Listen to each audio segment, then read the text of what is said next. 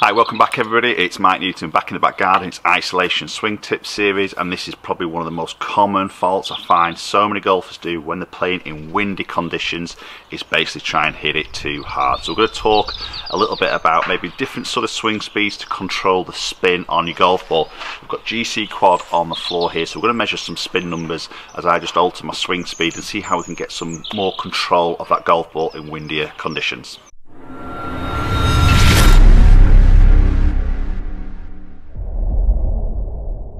Okay, so how many times do we see, or probably you'll be able to notice this possibly yourself, is when it's windy, especially when that wind is into, how hard do we try and hit that golf ball? We know subconsciously we're going to lose distance because it's the wind into, so we're obviously going to be changing club, hitting more club to try and make up that loss of distance, but at the same time I think we all get sucked into that, trying to absolutely muscle it.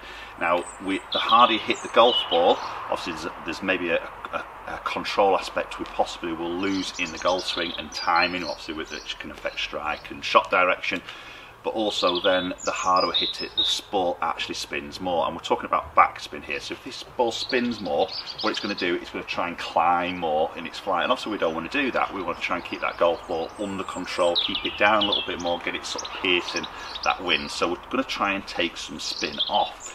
Easiest way to do that is to swing slower and softer. So I'm going to hit a couple of shots here. I'm going to hit a normal, I've got 6-iron here, I'm going to hit a normal 6-iron speed.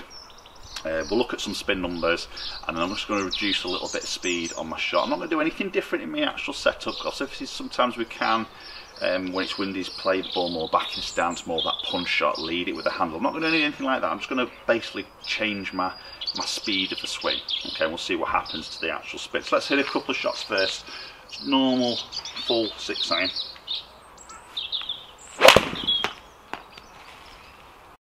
Okay, so you can see there the spin 5747, and that carried out at 169 yards.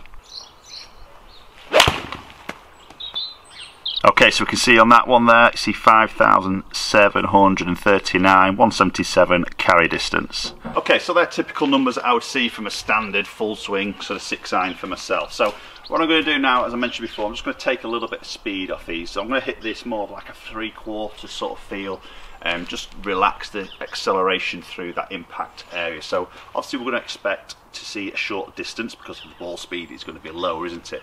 But obviously if you're hitting into wind, you're going to be changing your club as well, aren't you, to accommodate that. But we're going to keep it the same loft and same iron, just to sort of show you the difference of the obviously spin just through a difference of speed into the golf ball. So let's hit a couple now. So as I say, a little bit softer, not quite as zippy through the bottom.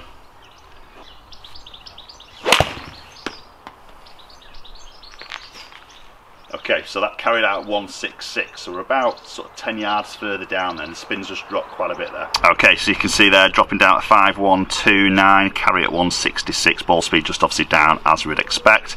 You see actually launch angle down a little bit at 15.4. So that's the other advantage you're going to see when you're reducing your club head speed, is your launch angle's just going to come down a fraction as well. So if we could reduce that spin, reduce a little bit of that launch, obviously that ball's going to come out with a bit of a flatter flight through its journey. Okay, let's give another one a hit. Okay, so we can see there spin dropping down to 4782, still keeping that carry around that 168 mark, 117 ball, launch at 16 degrees. Okay, so you can see there clearly when we just reduce that little bit of speed there, we can just maybe just control that launch a little bit, but more importantly we drop that spin by up to probably about 1,000 revs there.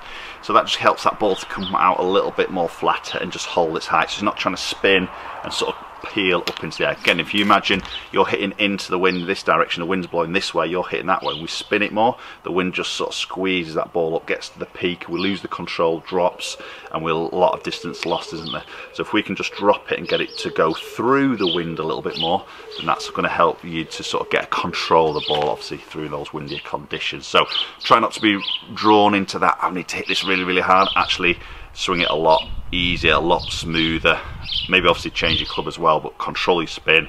You'll see such an easy controlled flight through that wind. Okay, appreciate you watching the video as always. If you found that really helpful, do comment down below, let me know your thoughts. Have you tried that? Do you feel like you swing really hard into the windy conditions? Interesting to hear your thoughts as always, so fire your comments down the section below. Okay, so I'm offering online lessons at the moment. I've got 20% off. A lot of you guys are taking up on that offer, and then we're helping a lot of you guys out there and making some really good progress. So if you're interested in that, jump in the comment section down below, or the description down below. There's a link there where you can go and purchase. Okay, thanks so much for watching. Hopefully I'll catch you up tomorrow for another swing tip series.